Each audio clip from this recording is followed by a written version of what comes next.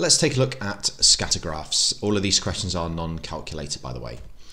So question 1 is all about correlation. Now correlation all depends on whether or not you can draw in a line of best fit and whether that line of best fit is going up or going down and how close the dots are to that line of best fit. If I were to draw a line of best fit here, it would be something along the lines of that. And as you can see, all the dots are very close to the line, so there is definitely correlation, and the line is going up. So here, this is an example of positive correlation. B is quite similar to A, except the dots are going down, so the line of best fit would be going downwards, so therefore that is showing that there is negative correlation. But in C, these dots are scattered almost randomly, so it's impossible to do a line of best fit. I mean, if I were to do a line of best fit, I'm not sure what it would look like, something like that, but most of the dots are miles off that line, so there is no correlation at all. Question number 2, we need to draw in a line of best fit. Now, the line of best fit I'm about to draw is might not be exactly the same as yours, but that might not mean that mine's right and yours is wrong. If I ask 10 people to do the line of best fit, it could be that 10 people produce 10 slightly different lines and they might all be fine. Basically, all we want to do is draw a line that cuts through the middle of the dots, trying to keep as many of the dots as close as possible to the line as you can. So it might be, again, it's a lot easier if you're actually using a ruler, which I'm not. So something along those lines. Obviously yours will be a perfectly straight line, mine's a little bit wiggly there.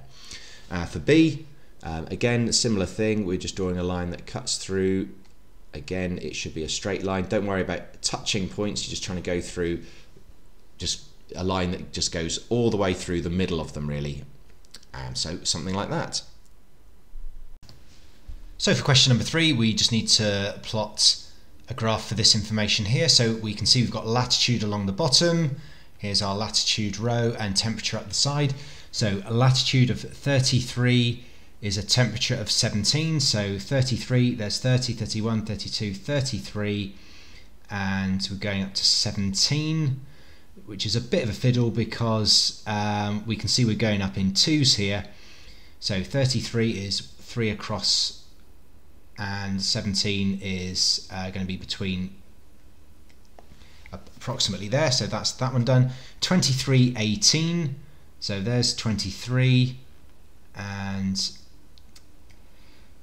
unfortunately there's a lot of points that we need to plot, and the graph paper is kind of awkward because it's not properly square. The boxes are quite big, and also you've got the issue of having to plot in between. There's a bit of guesswork here. So makes it a little bit of a challenge. So 5 to 28, that's easy enough, that's bang on there. 41, 14, so there's my 41, 10, 12, 14. 0, 33, or 0 is easy enough, and 33, there's 32, there's 34, so 33 is going to be in the middle. 24, 19, so there's 24, and 19 is between 18 and 20, so pretty close to that dot. 34, 16, there's 34, there's 10, 12, 14, 16. Again, a lot of these dots are very close together. 14, 25, there's my 14, there's 20, 30, so it's halfway between 20 and 30, so pretty much there. And 18, 23, 18 is too short of 20, of course, and we're going up to 23, there's 20, 22, so there's 24, so 23 will be in the middle, and 10, 27, there's 10, there's 20, 22, 24, 26, there's 27. Okay, right, so we've plotted them on the scatter graph, and we need to now do the thing I dread the most when I'm doing these videos, is the line of best fit. Now the line of best fit varies from person to person. If I ask 5 people to do a line of best fit, they might all have a different line and they might all be fine. Just draw a line that goes through as many of the dots as possible, trying to keep as close to the dots as possible. So one straight line. So the line of best fit will be something along those lines, except it will be straight because you're using a pencil and a ruler. Very difficult for me to do it accurately with my graphics tablet here. So now we're going to use the line of best fit. Now, admittedly, mine's a little bit on the dodgy side. we're going to use the line of best fit to work out other values that haven't been plotted. So for a city with a latitude of 20, so here's 20, estimate, so it's not exact, estimate the average daily temperature. So here's a latitude of 20. We're going to go up to the line. Now, bearing in mind my line isn't straight, but actually it does hit an exact value, which is kind of nice. So that correlates to 22 degrees Celsius. Now, usually in exams, there's a bit of leeway because people do draw different lines of best fit, and we don't always get exact values. So sometimes a small range is accepted. And now we want to estimate the latitude of a city with an average daily temperature of 20. So we're going to do a similar thing, except this time we're going to go up the side to 20 degrees, and this time we'll again do exactly the same thing, go across to the line, and again this is where my line kind of went a bit wonky, but we'll just take a reading about there. So there's 20, 21, 22, 23, so that will be 23 degrees north. Again, perhaps the mark scheme might say 24. You would have hopefully drawn a better line of best fit due to using a pencil and ruler, but as I say, the mark schemes usually allow for a slight bit of fluctuation there. Question 4, we need to do another scatter graph. So we've got distance from station along the bottom, monthly rent up the side, so 8 and 9 is 400, so 8, 400, 9, 400, 7, 460, 7, 400, 20, 40, 60, 5 is 800, 3 is 750, 1 is 900, 5 is 450, 6 is 640, 6 is also 550, and 9 is 310. Okay, so now we need to draw in a line of best fit. Again, it's quite a tricky thing to do, but especially if you don't have a ruler. But make sure you do your line of best fit with a ruler. So I'm just doing a line that cuts through the middle of as many of these dots as possible. That's not the worst I could have done. Yours might look slightly different. Perhaps this line should be slightly, lower here, just to kind of get these dots a bit close to the line. But something along those lines will do. This is the line of best fit. Actually, it's not too different from what I've done really, except it's a lot straighter. Now, using this line of best fit, we're going to use this to estimate other data points. So for a house that is 4 kilometers from the station, estimate the monthly rent. Well, 4 kilometers from the station is here, so we're going to go up to the line and see that equates to £700 as an estimate. And for a house with a monthly rent of 500, so let's find £500, and that goes to this point here.